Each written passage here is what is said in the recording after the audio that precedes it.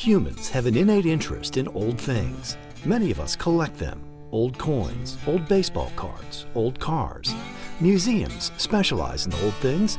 We love walking through them to get a glimpse of the past. Certain American towns are famous for their place in history, especially in the Old West. Places like Tombstone, Arizona, Dodge City, Kansas, Deadwood, South Dakota. Another Old West town that's famous for something old yet has stood the test of time is Durango, Colorado. Durango was formed in the anywhere from the 1870s into the 1880s by different people. It has always been vibrant because it is so connected to lots of different cultures. The Anasazi culture, the college, the cowboys and the Indians, everything is all here in Durango. We have a great mix, and that's why Durango is so successful. For all who love Victorian and Old West history, the Durango Heritage Celebration held each year commemorates the town's colorful and diverse history, focusing on the period from the town's incorporation in 1881 until 1912. This event educates and entertains those that wish to harken back to the time of Durango's beginnings. Many of those that attend are dressed in authentic period attire throughout the celebration. Durango is all about celebration, and the cultural celebration that's happening, the Heritage Fest right now, is all about the Victorian era. We have bluegrass festivals, wine festivals, cowboy poetry gatherings, many kinds of things that kind of tie us together and celebrate those cultures. The historic Durango and Silverton Narrow Gauge Railroad has been in continuous operation for 130 years, carrying passengers behind vintage steam locomotives and some of the oldest passenger cars in existence, while offering spectacular views along its journey.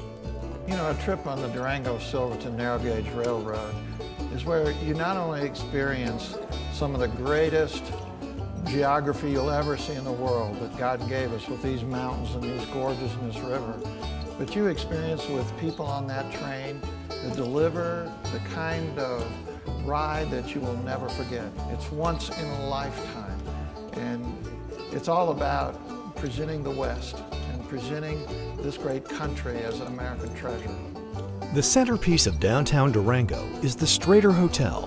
Fixed in the center of Durango's historic district, for 125 years, the red brick building has housed the likes of Will Rogers, Louis L'Amour, and President Gerald Ford, along with cattle barons and mining tycoons. The Strater has a distinction of being one of the only hotels I know of that's actually a working and living museum. We have artifacts of the Durango and the San Juan Basin area from the 1800s in display cases throughout the hotel. So when you get here, you can see a headdress from a Ute chief. You can see a gold gun that was made in the 1800s. You can see revolvers, showcase displays everywhere, along with the collection of antiques that you'll find all throughout the hotel. So as one travel writer once said, why not stay in a museum? And that's what we are. Rod Barker is a third-generation owner of the Strater. His grandfather, Earl Barker, purchased the hotel in 1926 and handed it down to Rod's father, Earl Jr., in 1954. Rod took over in 1985. Barker believes that travel is about sampling regional cultures, and the Strater Hotel is an icon of the Old West culture. Back in the 1800s, people used the best materials. They didn't skimp where today you would skimp to make things come together. The beautiful woodwork, the fine wallpaper details, all of those things yield craftsmanship, which you don't find today so much. And it's everywhere in this hotel. We're all about craftsmanship, from the furniture, the woodwork, the service, the entertainment, every part of it.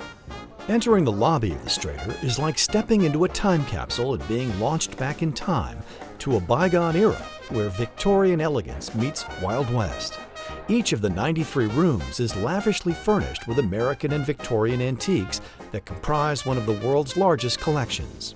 I learned a long time ago that once a hotel gets behind the curve, they generally go out of business and they get torn down. Lots of beautiful old hotels got torn down because they didn't put money back in every year. So we've invested in putting over several $100,000 a year back into this hotel.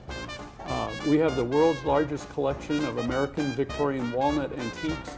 We're always searching for new and improved ones, better. We have a whole team of craftsmen here on the hotel that do everything that we need to do, from wallpaper to painting, furniture craftsmanship, all of that.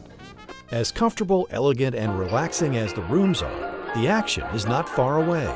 To get a real taste of the Wild West, simply saddle up to the bar at the Strater's Diamond Bell Saloon, where the pours are generous and the saloon girls are friendly. Or catch a show at the Strater Theater. When people travel, they love to be entertained. So we have some of the longest running venues of entertainment anywhere in Durango.